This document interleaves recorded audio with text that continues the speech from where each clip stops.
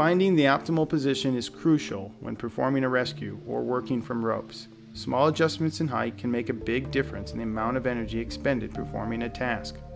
A descender and a hard ascender may be used to make a short ascent or to adjust a working position, and likewise a short descent may be made without changing over to a descender.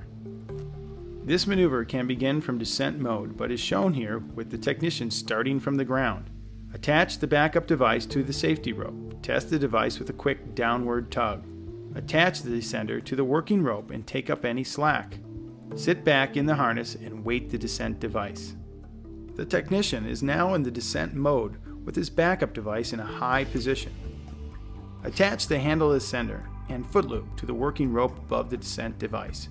A cow's tail should remain attached to the handle descender to ensure that it cannot be dropped.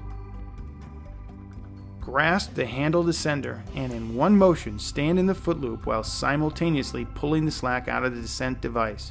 Use your leg muscles to drive your body upward in rhythm and then relax back into the harness.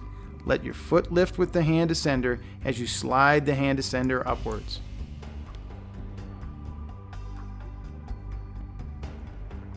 Position the handle ascender at head height so that when standing at full height in the foot loop, your weight will just be taken from the chest ascender.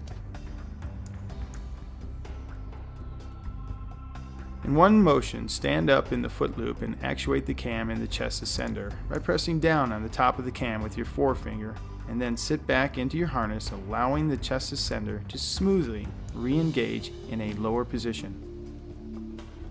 Reposition the handle descender at head height. Again, move the backup device to a position just above waist height. Continue this sequence until you reach your desired position. Look carefully for the timing of the technician as he presses down with his forefinger during the slight upward motion of the ascender.